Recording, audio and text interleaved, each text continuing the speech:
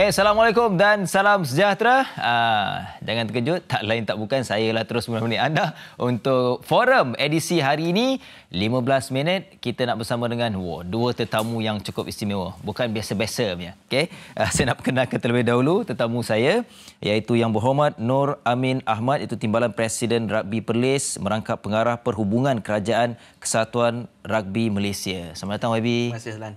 Di sebelah sana, ini tak berkenalkan lagi lah. Memang famous. Tapi saya kenalkan juga, iaitu yang berbahagia Dato Shahrul Zaman Yahya, iaitu Presiden Kesatuan Ragbi Malaysia. Selamat datang, Dato. Apa khabar, Lan? Alhamdulillah. Tok sihat, Alhamdulillah. Tak sabar nak ke Filipina. Okey. Kita nak berbicara mengenai Kejohanan Ragbi Kangar 10s yang bakal berlangsung pada 7 dan 8 Disember nanti. Tapi sekarang kita nak berbalik untuk kita berbicara mengenai Kejohanan Ragbi Kangar 10s. YB? Ya. Kongsikan kejohanan ini. Kejohanan Ragbi Kangar 10s ataupun Kangar 10 sebelah ni, inilah tahun pertama lah yang kita cuba anjurkan. Ia termasuk dalam kalender tahunan Kesatuan Ragbi Malaysia. Untuk kejohanan kali ini kita menyediakan hadiah yang kalau ikut dalam standard kejohanan ragbi di Malaysia ni antara hadiah yang terbesar lah. Di mana jumlah hadiah keseluruhan sebanyak RM15,000, yang mana hadiah untuk juara ialah sebanyak RM5,000. Ini sedikit sebanyak menceritakan satu landscape kejohanan ragbi lah. Walaupun saya sebut antara yang terbesar, kalau dibandingkan dengan sukan-sukan lain yang popular, ia masih lagi dalam kategori kecil lah. Okay. Tapi untuk kejohanan kali ini kita cuba meletakkan satu standard permulaan untuk menarik minat pemain-pemain ragbi untuk terlibat. Dan kita mengadakan 3 kategori untuk kejohanan kali ini, iaitu kejohanan untuk men's club, ini untuk lelaki dewasa lah, dan juga kategori veteran dan juga kategori wanita. Yang mana kalau ikut dalam penyertaan pasukan, kita ada dalam 28 pasukan yang telah mendaftar. 28 keseluruhan? Ya, keseluruhan. Oh, boleh tahan. Okey. Datuk, secara tak langsung kejohanan sebegini dia akan mendapat pastinya lah pengiktirafan daripada Kesatuan Ragbi Malaysia. Dan bagi Datuk melihatlah adanya kejohanan-kejohanan begini saya tak langsung membantu Kesatuan sendiri tu. Ya, kita ucapkan terima kasih kepada Kesatuan Ragbi Perlis dan juga Ahli Parlimen Kangar, YB Noor Amin, atas inisiatif untuk menganjurkan kejohanan ini, kerana sudah tentulah kejohanan-kejohanan seumpama inilah yang kita perlukan sebagai platform untuk para pemain kita daripada seluruh negara, untuk mereka beraksi, untuk mereka mendapat match time. Dan saya yakin dan percaya, contohnya pemain-pemain 17 lelaki dan perempuan kita yang akan ke SEA Games pada 6 hari bulan ini atau 5 hari bulan ini, mereka ini bermula di kejohanan-kejohanan seumpama inilah. Jadi kejohanan-kejohanan seumpama ini memberikan platform untuk mereka memperagakan keupayaan mereka, dan di situ jugalah jurulatih-jurulatih kita membuat talent identification, mengenal pasti bakat-bakat untuk kita mengenengahkan pemain-pemain yang kita rasa berpotensi untuk menyarung jersey negara.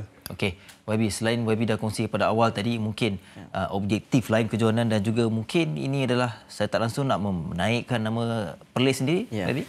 Selain daripada Kangar 10s ni, sebenarnya sebelum ni Persatuan Ragbi Perlis secara tahunan lah, sejak beberapa tahun lepas kita telah anjurkan kejohanan Royal 7, yang mana ia biasanya dianjurkan sempena dengan sambutan Hari Keputeraan Duli Yang Maha Mulia Tuanku Raja Perlis.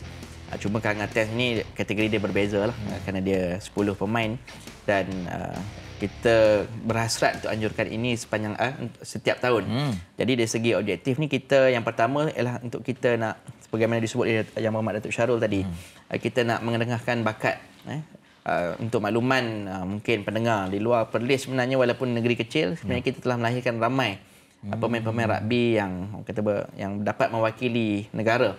Kita pernah juga pernah membekalkan ketua pasukan ragbi, arwah Cikgu Badrul Hisham, yang mana selain daripada penganjuran ni ialah hasrat untuk menganjurkan kejohanan seperti ini juga datang daripada antaranya daripada beliau sendiri. Tetapi sayangnya beliau tidak dapat bersama.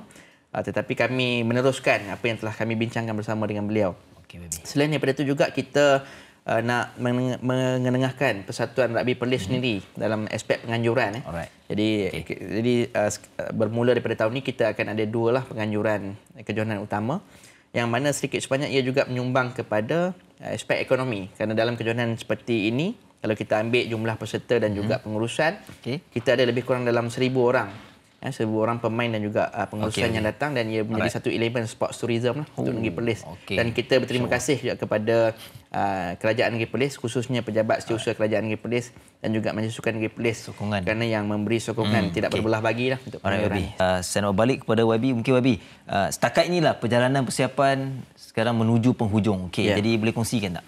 Memang gerak kerja untuk penganjuran program ini sebenarnya kita telah mulakan sejak daripada bulan 8.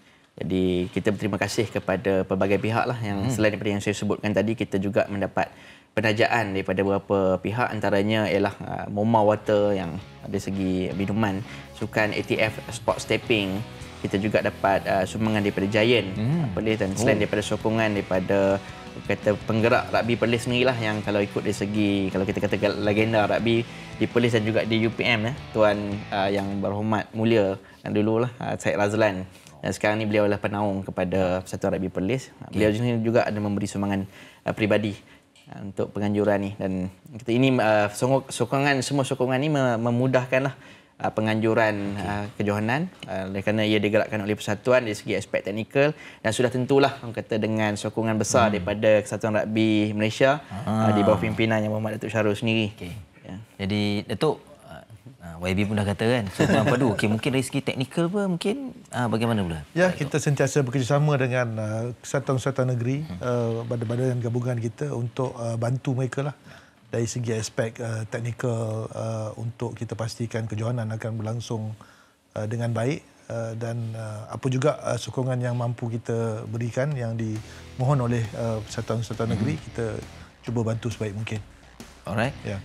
Kalau kita melihat di sini, tadi YB juga katakan kategori veteran. Ini satu je lah. Rugby ni memang sentiasa peringkat umur daripada peringkat akar umbi sehinggalah veteran memang ramai. Datuk pastinya YB boleh bagi. Jadi kalau setakat ini mungkin sokongan daripada veteran-veteran ni, kenapa membawa juga mengangkat kategori veteran ni? Mungkin YB boleh kongsikan. Sebenarnya kalau ikut dari segi permintaan, kategori veteran ni yang sebenarnya lebih cepat dan juga lebih bersemangat lah. Ini mungkin kerana mereka sudah lama dalam persaingan dan juga permainan rugby, dan kesetiaan mereka ni lah yang kita cuba iktiraf dengan mengadakan kategori veteran. Dan sebenarnya pencapaian veteran kita juga kata bukan calang-calang juga kalau dalam pelbagai pertandingan, khususnya di peringkat serantau. Jadi sebenarnya memang betul sambutan daripada kumpulan veteran ni memang bagi saya lah orang kata cukup membanggakan. Datuk, kita sedar tak sedar selain kejohanan rugby Perlis yang akan diadakan, Datuk kata kawan tadi ni adalah antara platform, tapi saya melihat kejohanan rugby di peringkat kebangsaan terlalu banyak, Datuk. Jadi mungkin ada satu perkembangan yang sangat baik pada ketika ini rugby untuk kita kalau ini akan melahirkan lebih banyak pemain, mungkin akan meletakkan kita sukan sini insya-Allah untuk peringkat lebih tinggi. Kita perlukan kejohanan ini kerana ianya sekali lagi seperti yang saya katakan tadi, memberikan platform kepada pemain-pemain kita. Namun yang sedang kita usahakan sekarang ini adalah untuk kita selaraskan supaya dari segi kalender dan sebagainya ianya tidak tidak bertembung dan sebagainya. Jadi kita sedang cuba harmonikanlah kalender kita, tapi tidak dinafikan bahawa kita memang perlukan sangat sebanyak kejohanan yang mungkin supaya pemain-pemain kita mempunyai platform yang banyak untuk mereka mengenengahkan bakat mereka. Jadi kita sangat mengalung-alungkanlah semua kejohanan-kejohanan seumpama ini. Datuk, ringkasnya harapan Datuk lah untuk kejohanan ini. Sudah tentu kita harapkan kejohanan ini yang diadakan buat pertama kalinya akan dianjurkan setiap tahun kerana kita perlukan kesinambungan kejohanan-kejohanan seumpama ini untuk terus berikan platform kepada pemain-pemain kita. Jadi saya harap ianya akan merupakan satu permulaan yang baik untuk diteruskan di tahun-tahun yang hadapan sampai bila-bila insya-Allah. Bagi YB, ringkas juga YB. Sebagai pengunjung, saya percaya rugby seharusnya menjadi sukan yang semakin digemari. Tadi disebut banyak kejohanan. Baru-baru ini pun perlawanan akhir Piala Agong. Kita tengok dari segi tontonan online mencecah lebih 10,000. Jadi saya berharap dengan sokongan ini dengan sendirinya lah kita dapat menghidupkan sukan ini, bukan saja dari segi aspek penganjuran dan juga penyediaan bakat, tetapi juga dalam aspek pengurusan kewangan lah. Kerana kita tengok hari ini pelbagai jenis sukan muncul. Jadi hanya dengan sokongan orang ramai lah sukan dapat dihidupkan, dan kita tengok sukan lah juga dapat mencapai objektif lain. Misalnya perpaduan, penyertaan pelbagai kaum. Malah ia juga melintasi politik. Sebagai buktinya kami berdua lah di sini. Bukti yang paling jelas sekali. Jadi kita berharap dengan penganjuran ini kita dapat mencapai segala objektif yang kita sasarkan. Apapun saya ucapkan terima kasih kepada Yang Berhormat Noor Amin Ahmad, dan terima kasih juga kepada Yang Berhormat Dato Shahrul Zaman Yahya. Good luck sukan si nanti. InsyaAllah, doakan. Dan good luck untuk kejohanan yang akan berlangsung nanti. Kepada anda, jangan lupa dan terima kasih terlebih dahulu. Dan waktu ini dari forum, dari saya, terima kasih. Salam hormat. Jumpa lagi.